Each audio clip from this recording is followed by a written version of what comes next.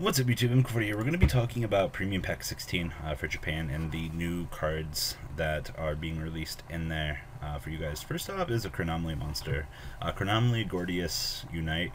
It is a level 3. This card's normal summon. You can special summon one Chronomally monster from your hand. This card's level becomes the same level as that target.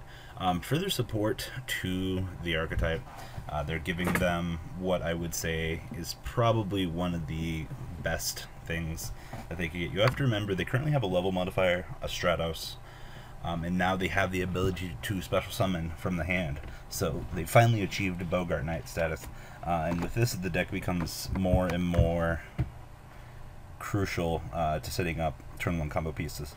This card is very good for what it is. Personally though, I don't know how many I'd want to play in the deck. I do want to test it out a little bit more, but I'm definitely looking forward to Gordius Unite.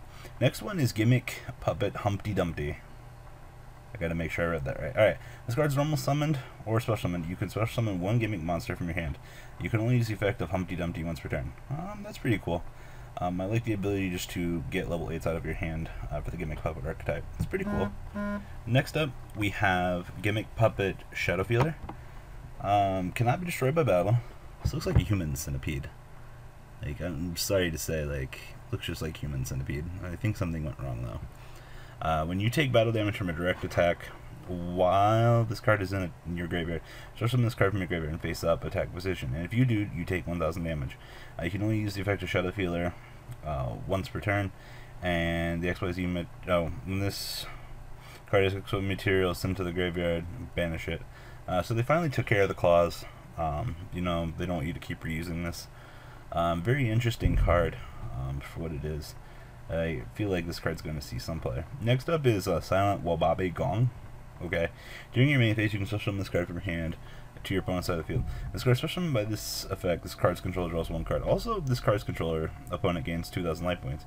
You can only use the effect of Silent Wababe once per turn, and the hand size limit of this card's controller becomes 3. Huh. That's pretty interesting.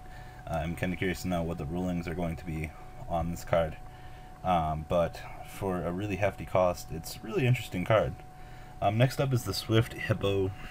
Yeah, that's definitely a hippo.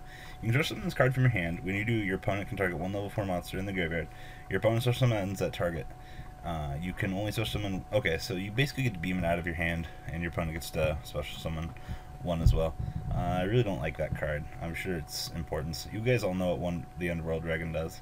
Next up, the level 8 Synchro, BL's King of Dragons. Cannot be destroyed by battle or card effects. When you take battle damage from a battle involving this card and your opponent's card effect, this card gains attack equal to that amount. Alright. So we now have a level 8 Synchro that is 3,000 that cannot be destroyed. Oh, it's a Dark Tuner. Just further Blackwing support, but still, like, that's pretty good for what it is. Next up, Black Feather Dragon. I believe this is, I want to say a remake of this card. Actually, no. Once per turn when you take damage, send the top 5 cards of your deck to the graveyard.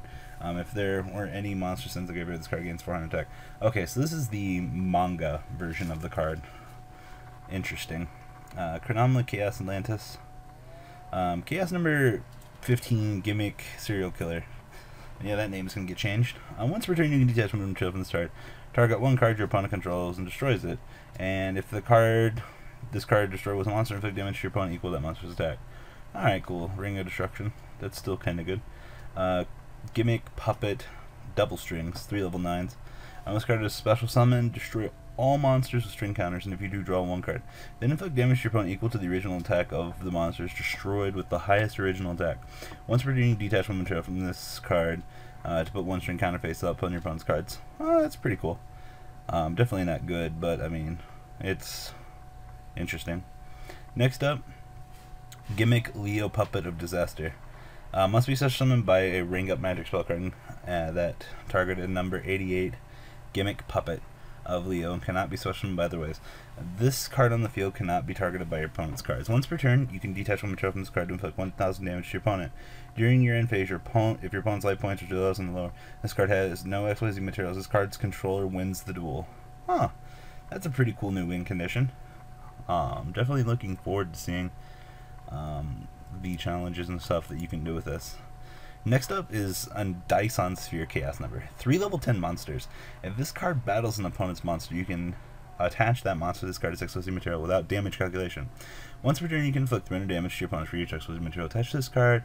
And if this card has Dyson Sphere, you can detach any number of materials from this card to inflict 800 damage to your opponent. Okay. I mean, I'll give it to them.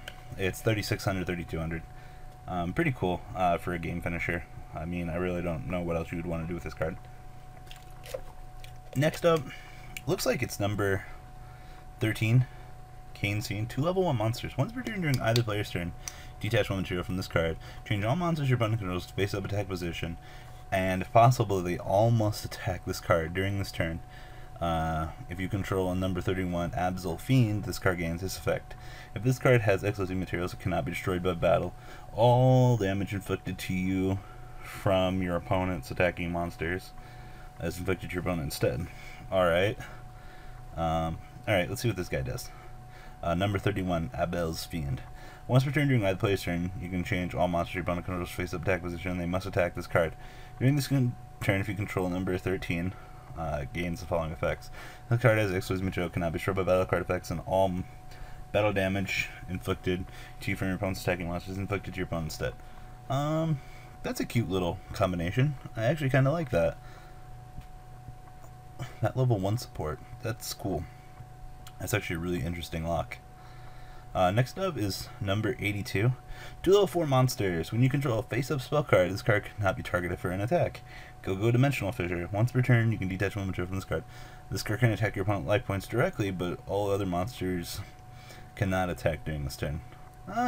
That's actually pretty interesting. I see why that card is good. Just like Boarded Dimensional Fissure, go.